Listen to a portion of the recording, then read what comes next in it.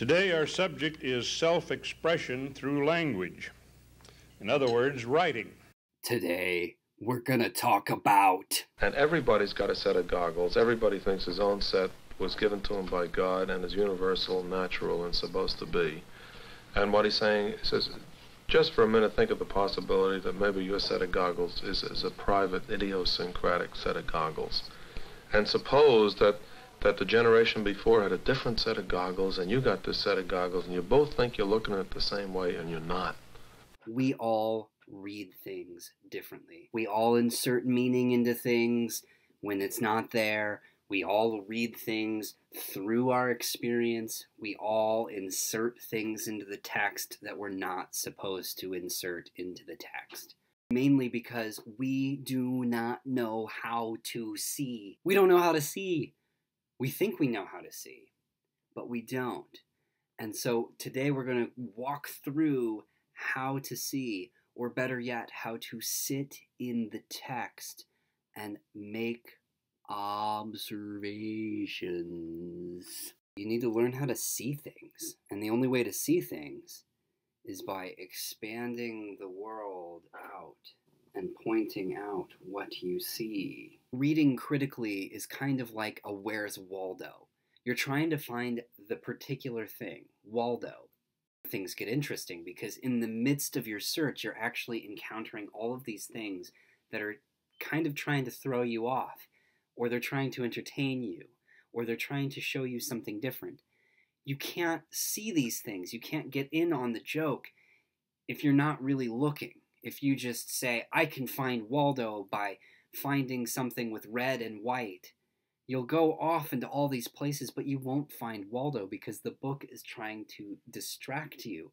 It's trying to trick you into thinking that you found Waldo, when actually you've probably found some guy fishing or some funny joke or gag that's trying to be like, haha, I gotcha. If you're not examining the context, if you're not going through and asking questions and searching and presenting observations, then what's actually going to happen is the aha, I got you will actually take you off into a place where you might completely misunderstand the text.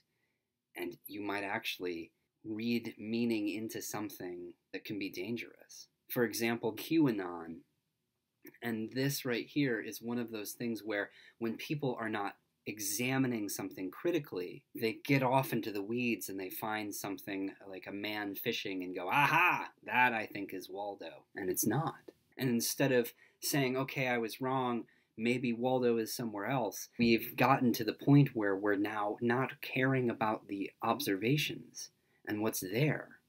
We're now caring about how well we can defend our interpretation. This is why you are in this class. You're learning how to read critically, first to understand what's going on in the text and observe and understand all of the things that are being said before you yourself say, this is what I think, and this is how I believe things, and this is it, this is right, blah. You're trying to take what is there in the text first. So let's do a couple of things with that.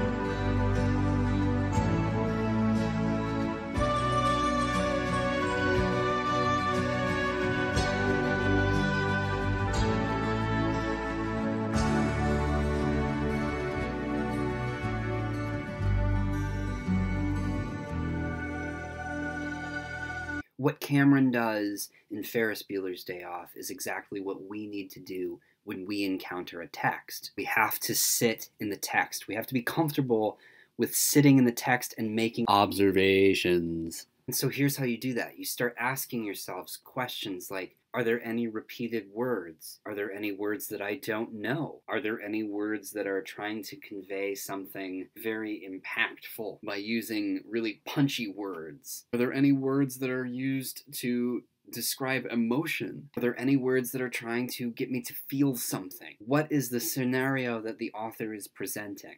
What is the author's intent or purpose for writing this thing? How are they writing it? Is it in a letter format? Is it in a presentation? Is it a story?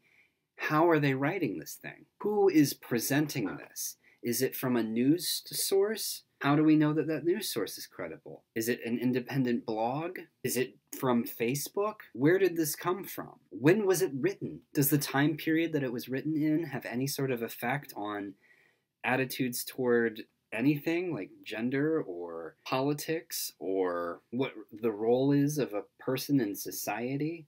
Ask yourself all of those questions.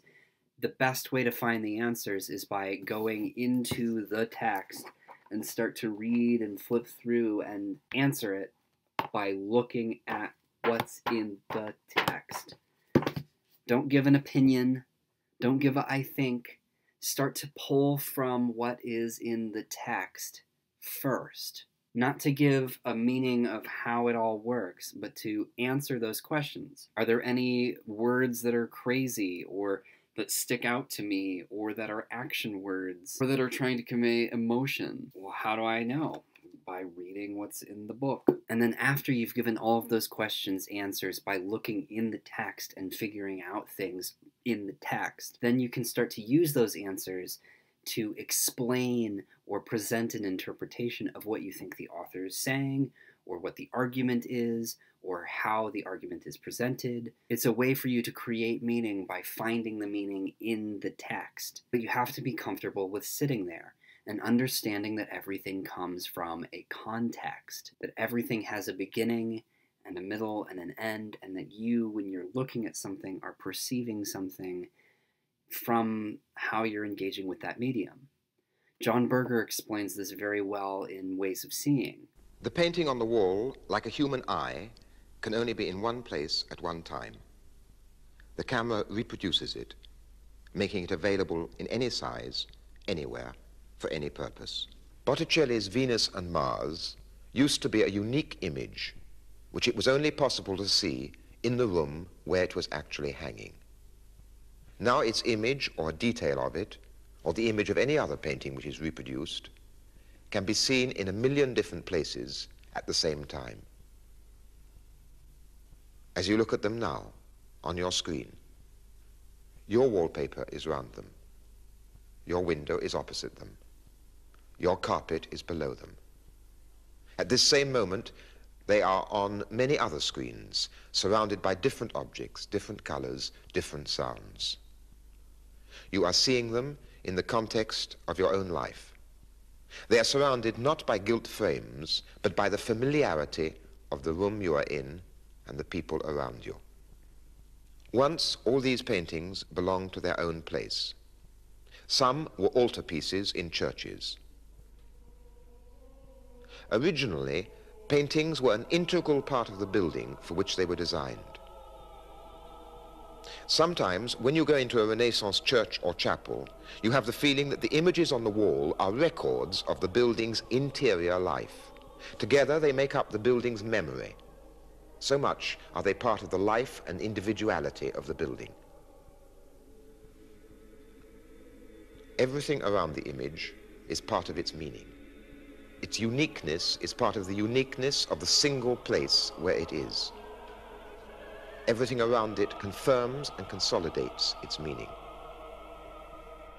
Everything gives the text meaning. Everything around the text, everything around the medium gives the message.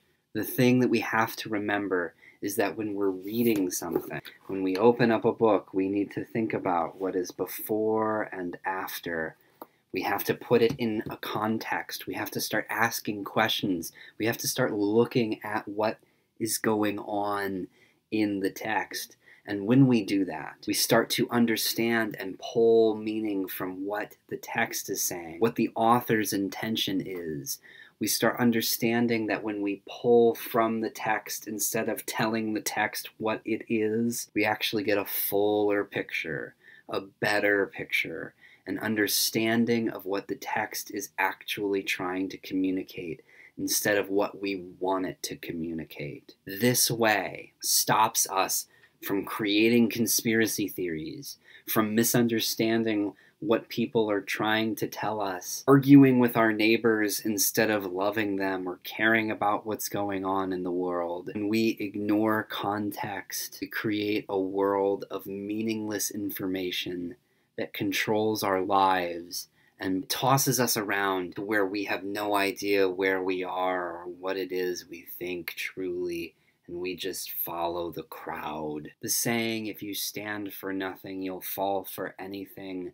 Well, when we do not understand what's going on in the text, we get lost and we start creating things that aren't there, or trying to find things so that way we can create meaning and feel like we understand, when in actuality we probably misunderstand, which causes hurt and confusion by examining what is in the text instead of what we think about the text. It brings us to a place where we will not stand for nothing or fall for anything. When we understand what's in the text as the text is, we can truly argue, we can truly understand, we can truly involve ourselves in meaning making and what it means to be truly and fully human.